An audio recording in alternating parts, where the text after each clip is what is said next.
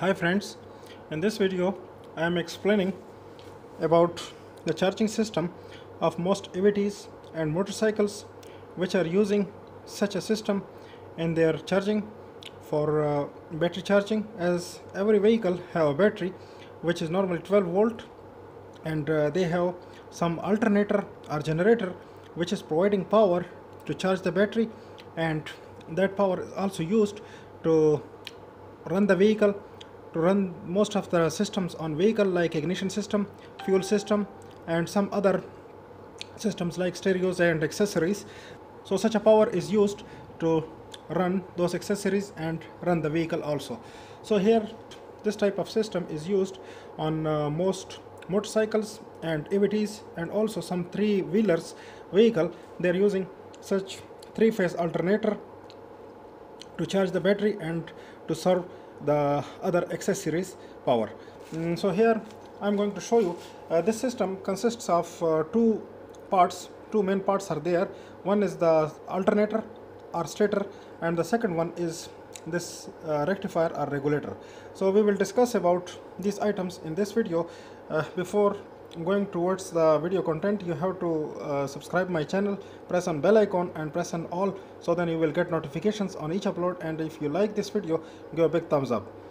So this one, as you can see, this alternator, this is a 18 pole alternator, and it have a cable connection over here. You can see these yellow wires, three wires, they are coming out of these windings.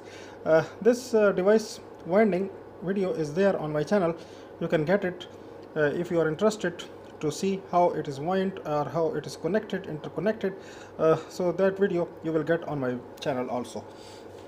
So these three yellow wires, you can see they are bringing three-phase power out of this alternator coil.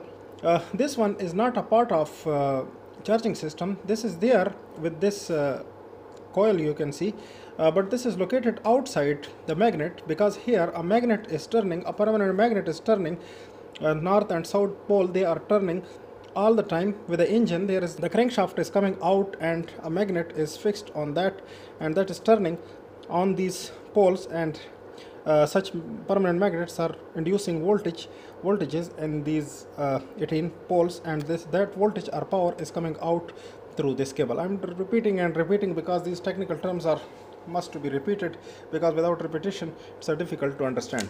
Then this regulator part, it is accepting these three wires. It is accepting, I mean these three wires are connected this way, and this regulator part is rectifying and regulating, because this three-phase power is not suitable to charge a battery. A lead acid battery, it needs more than 12 volt, something 25% more than 12 volt, that is some way minimum 15 volts it needs to charge. That voltages should be DC. Three-phase power is not accepted for the battery, DC power is accepted to the battery. So this three-phase power is going to this regulator or rectifier, regulator slash rectifier part, and that part, first of all, this voltage, I mean to say this power which is, first of all, this power which is coming from this alternator, that is converted from three-phase AC to DC, and then there is a control in the AC side which is fixing the output voltage. This output voltage is coming through these wires, this red and green wire. Red is positive and green is of course negative. So by these wires the power is going to the battery, and that power is regulated in the way that the battery voltages should not increase 14 volt, because 14 volt is the terminal voltage for a charged battery. So while the battery is totally charged or fully charged, so 14 volt should come on the battery terminals, and all the time the battery should remain on 14 volts. If the battery is crossing 14 volts, it means that you are overcharging the battery and you are destroying it. So preventing such a destruction, we must have to have this regulator part, so then the power will be regulated, because you don't know the power coming from this permanent magnet alternator, because on the permanent magnet alternator there is no mean to control power. I mean to say the voltage is not controllable, or the vehicle speed or the load is setting up the voltage. I mean, the voltage value is set up by the engine speed and the load connected to the armature or to the alternator. So this way voltages are coming up and down, so that's not accepted to us. Instead, we need a steady voltage on the battery, and that should not increase to the value 14 volt on the battery. So for this purpose, a regulator or rectifier is used. This is the purpose. Here now I'm explaining on the diagram how it works, the system works. So this is starting from here. As you can see, this is the permanent magnet I have shown here. North south and north south poles, 6 poles I have shown. It should be it could be 6, it could be 4, or it could be more than 6, even 8, 12, or whatever poles are used in your machine. It doesn't have any meaning. So here are these coils inside, which I just showed to you. These coils, they have been shown as delta. So these alternators, which are 3-phase, they have 2 ways to connect, either star or delta. So this is connected in delta. So in delta machine, the current is more and the voltages are less. So in star machine, voltages are high and currents are less. So this way these machines work.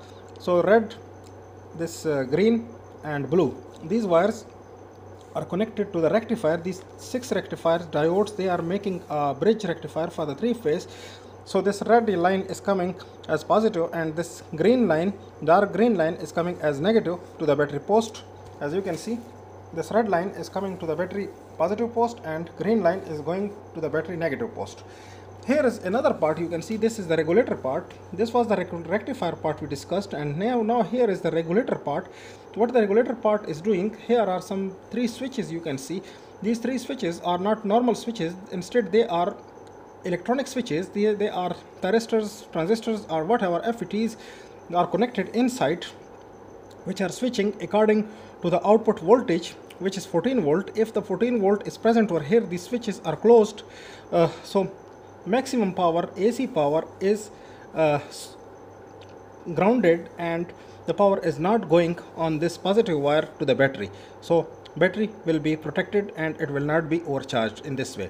So while the voltage is decreasing, if we are switching on some load like headlight or something, or stereo or whatever fan we are switching on, so then the voltage is reducing. I mean to say, they are going gradually down the 14 volt value. So while it will be reduced, so this black wire, as you can see, this black wire is a sense wire. This is going from the positive through the key switch, the key ignition switch. It is going to the regulator part. So this wire is telling to the regulator that now the voltages are reduced, the value 14. So you have to provide the power to the battery, so that the battery should charge on 14 volt.